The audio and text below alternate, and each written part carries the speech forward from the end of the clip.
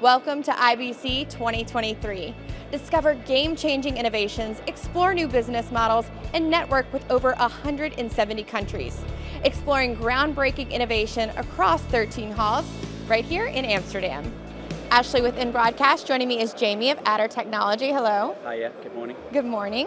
So Jamie, can you tell me, how does Adder Technology fit in right now in the media and broadcasting industry? Yeah, of course. So we're a KVM specialist, and we're really one of the companies that are offering a complete portfolio for media and entertainment. So we offer solutions for radio studios, TV, live broadcasting, control rooms, MCRs, right through to the highest level of post-production performance and color grading.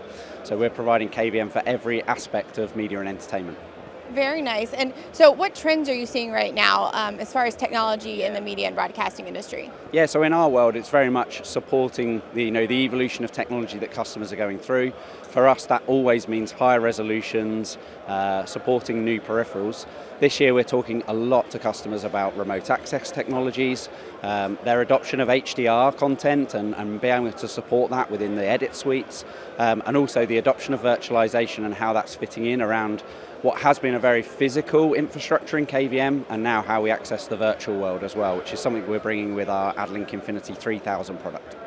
And so is that something new here? What's new here at IBC that you're showcasing? Yeah, so we're showing new features in that product that we've launched, so new platforms that we're supporting, adding support for software like HTML files that people want to access, and also things like VNC as well, along with RDP and SSH and other things we're offering.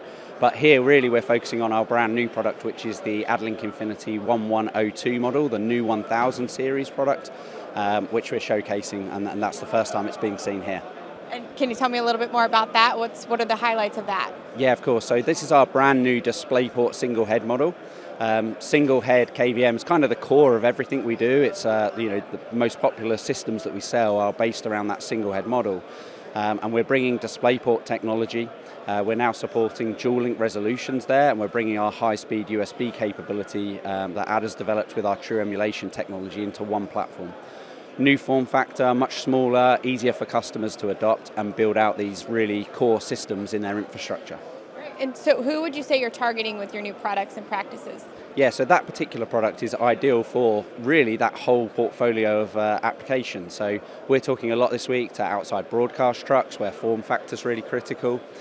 We've been talking a lot in terms of TV and radio galleries where fast switching, ease of access is important.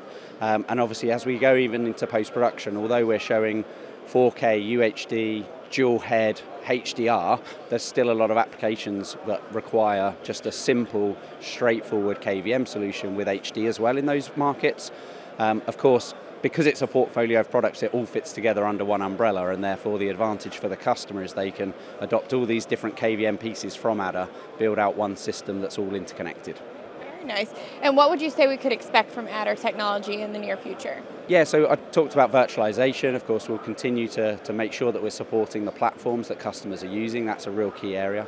I think as we look forward into the future, we're introducing very shortly some new features, particularly for command and control, so you'll see those coming through shortly, and actually helping customers even just use our products in radio, for example.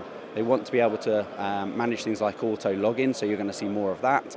And that's also really applicable into the TV broadcast control rooms and the outside broadcast environments as well. So yeah, more control room features just around the corner as well. Very good. Well, thank you so much for speaking with us today, and we hope you have a great rest of the show. Thank you very much. Thank you.